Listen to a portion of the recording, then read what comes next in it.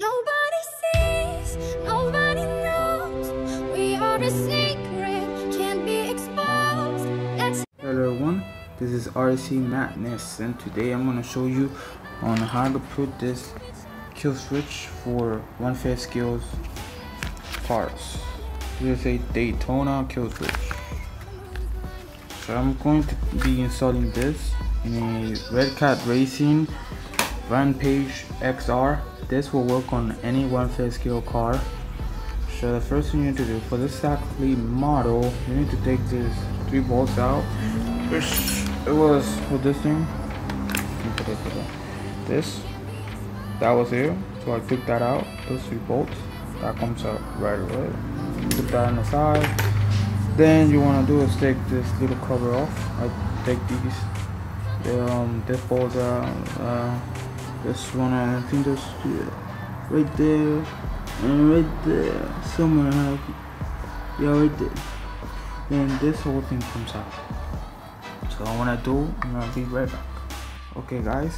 Once you take those bolts out, and by the way, there's 2 more bolts here. I didn't see. You take those 2 bolts out as well. Once you do, the whole thing comes out, and when that comes out, you are able to see this. Before I start, I'm gonna clean all of this up. Oh, remember these washers, big washers. Take this out and put them away. But I'm gonna clean this up and be right back. Okay, guys. So this is the thing that came on the Daytona kill switch. This over here, and that little wire was in the box. And also, this is a kill switch. It comes with the light. Yeah, so you connect this little thing onto this, and you connect that on your 3rd channel. And the light, you just put it somewhere here where you can see it. And it also comes with this to make easier so it stays there. That's pretty cool. And by the way, this is really cheap. This is like a $36 kill switch. The Super B kill switch, it costs $60. So this is like a cheap kill switch that anybody can buy if they are in the budget like me. So this is what it looks like. So I'm gonna be installing this and tell you what I did on installing it. Okay guys, once you install this little thing, so remember, red goes here and negative goes another way. Okay, then I was like looking at this, I was like, wait, how was this going to be installed? Because this, what the heck? So then I discovered that you have to take these little things out. So you take those off and then put that in there, and that's how simple it is.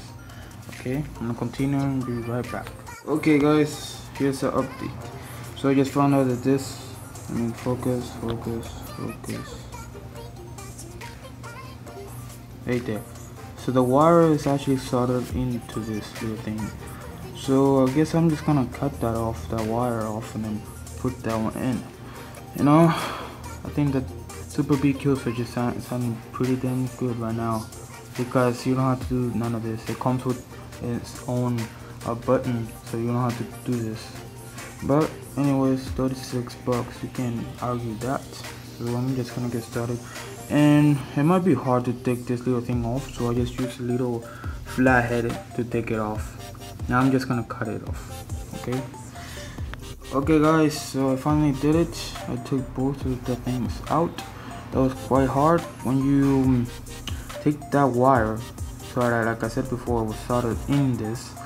So what you wanna do when you cut the wire off, get a grinder and grind that little saw that was left in there. But because I'm cheap, I don't have one, so I had to use a knife and file it in, and it works. Look at that. It's a little bumpy there, but it works. And when you get one that is flat and everything, you took everything out, put that red wire with the where it was, so you don't get confused which one is the red and which one is the negative. So once you have that cover, put that in the spot that it goes, and once you do that, put everything back. and I took the little cover that goes here because I didn't have access to the negative wire, so to make it easy I just took it off and put it in. So you guys are gonna be back. Okay guys, so we did it. Here was what it looks like. Remember, red and black goes here, red and black goes here. Here, this is how you know. So the stop sign is this way. So this happens. So when you put the cover, it's gonna be like this. The top one is a negative, the bottom one is a positive. Okay, so I'm gonna put all the covers up.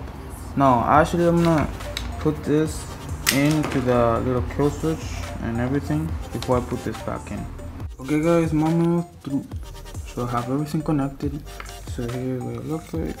I connected that wire to the kill switch. This wire in the third channel. Make sure you have a third channel, by the way. It's right here.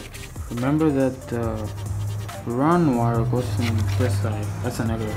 So make sure it goes this way. So I'm gonna turn my controller on. Put on. Yeah, right there. And boom. You have a red light. Okay. Let's check it. So I'm gonna approach my third channel right here. Let's see. Yup. I don't know if that makes it so for now. It probably is. That's on, off, on, and then turn the controller off. Off. And the controller's on. Turn it off. See it works. Yup, everything works. And that's how you put a kill switch, and after this it's all done and works fine.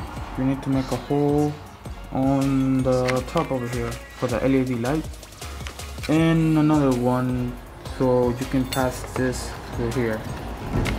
And after all of that is done, put everything back. Okay guys, I'm done with everything. I put the little light here. I actually made the hole with the knife, a pocket knife. Also here too as well. And I guess it works. But in the future, I'm gonna buy a what's it called? The thing that to make the hole look better. And also make a hole here so this can pass through.